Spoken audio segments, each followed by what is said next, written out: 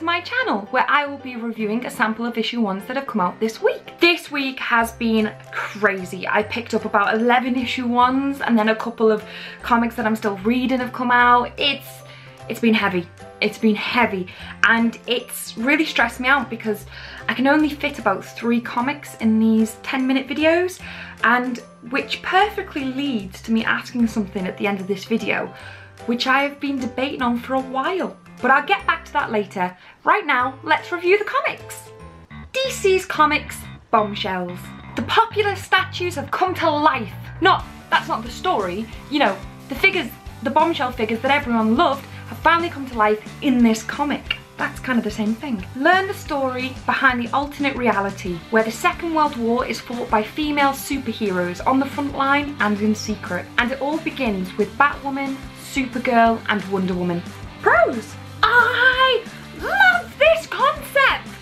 I saw this was coming out, didn't know anything about it, got super excited, a little bit too excited, and I have like all the varying covers. I've like loved all the accessories that have come out for this. I love that era. I love the look. I want to look like all of them. Poison Ivy, pin-up Poison Ivy was my very first cosplay. So I have a special place in my heart for all of these comics. The art, the art, the art. It's incredible. It's just so good. It's just my favourite style of art. It's just beautiful. It's perfect. It's bold. It's clean. It's stylish. It's just, they're sexy. They're powerful. They're everything every woman wants to be, and they're everything every man wants to be with. They're just amazing. You can't not look at these people and go, I'm in love. And I love the concept of the story, as I love the era of World War II, and I got excited. Excitement was happening. Cons. Well, as we know, it's a DC comic, so therefore, adverts. Adverts did ruin this slightly. But more upsettingly, the comic just didn't grip me. I don't know whether it's because of their choice in superheroes in the first issue. They're all very clean, goody two-shoes, a little bit two-dimensional, and I usually go for the more darker, grittier, villainy side of people. So maybe that's what it is. Maybe it's just my choice of superheroes, but there was something about this comic that I kept literally putting down to do stuff, where the other 2 comics I read this week, couldn't put them down. The era of the super cheesy one-lining superheroes is kind of over. People don't really like it anymore unless it's in some sort of satire, laugh at itself style story.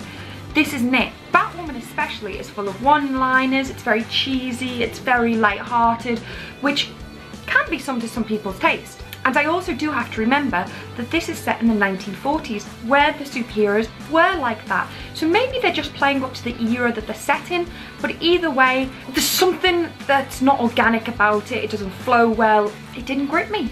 Overall, just because I wasn't gripped by the first issue, it hasn't put me off subscribing. There are too many good qualities about this comic that made me not want to miss out. Beauty by Image Comics. There's an STI going round, and if you catch it, you become beautiful. That's right. Any fat that you have, gone. Thinning hair is full of locks again. Everybody wants it and half the population already have it, until one infected person burns alive for no apparent reason. And now people are more concerned there are more side effects than they were aware of with this disease. Pros! The concept is magical.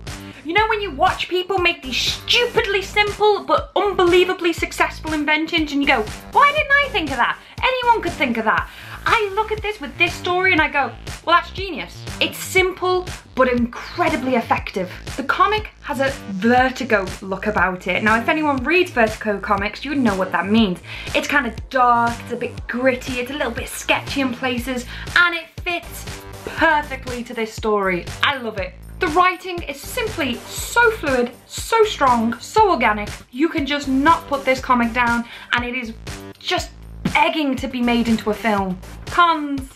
My one little gripe about this comic, and it is minute, but I am thorough. I am thorough with reviewing, is one scene where the protagonist comes home late from work one night and without saying much, his wife climbs on top of him and they make love. She wanted to go for dinner that night. He did point out that he had to go to work, but he would be as quick as possible. And she couldn't sleep without him, so stayed up waiting for him to return. No woman alive rewards her late working husband who didn't take her out for dinner with her going on top sex. Maybe there is. Maybe that's why he married her. But I just feel like not only was the scene not really needed, but it was written in to kind of really shoehorn in the fact that she's this super supportive, awesome woman who'll do anything and is dead laid back and allows anything to happen. It was trying to make her two-dimensionally perfect for some reason, and it didn't really work. When all the other characters are so relatable, organic, and true, this one just seemed a little too... I don't know. She was just trying too hard for it to be realistic, but maybe there's a reason for it that we just don't know yet. Overall, this comic is mind-blowingly addictive, and by next week, if you hadn't read issue 1 yet, we're gonna have words. That's right.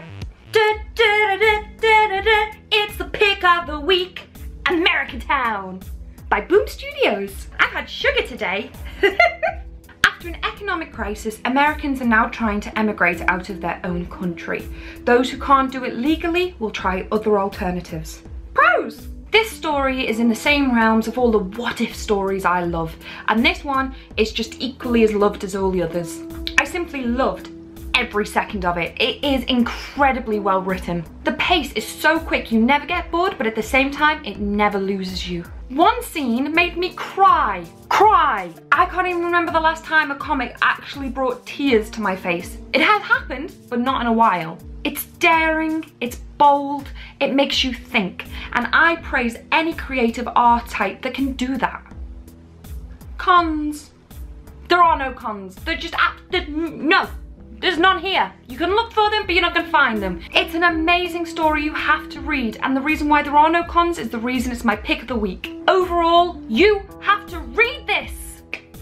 Well, that's it for this week. Thank you so much for watching once again. I hope you enjoyed this week's comics. There's so many for you to choose from, and I hope you've enjoyed my top picks. These were my top 3, I suppose. But it leads me to what I wanted to talk to you about at the beginning of the video. When a lot of first issues come out, I read the majority of them and then pick the top 3. As if I review more, it's kind of hard to fit it into the 10-minute time frame that I don't really want to go over. So it got me thinking, I don't want to bombard this channel with comic reviews, but how would you feel if I started another YouTube channel, wouldn't be leaving this one, but an additional one where I would be reviewing more comics?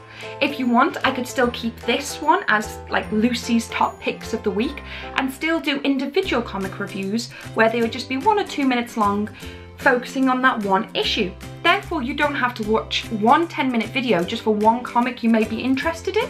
I could do a lot more reviews instead of just 3 comics every week, and there would be a lot more options. Does it not really fuss you? Are you not that bothered? Do you like your 10-minute video a week and that's all you need? Should I make an additional channel or should I just keep this one? Let me know. Either way, thank you so much for watching, guys. It makes my day. Comment below, like, subscribe and all that jazz. That also makes my day too. See you around. Bye.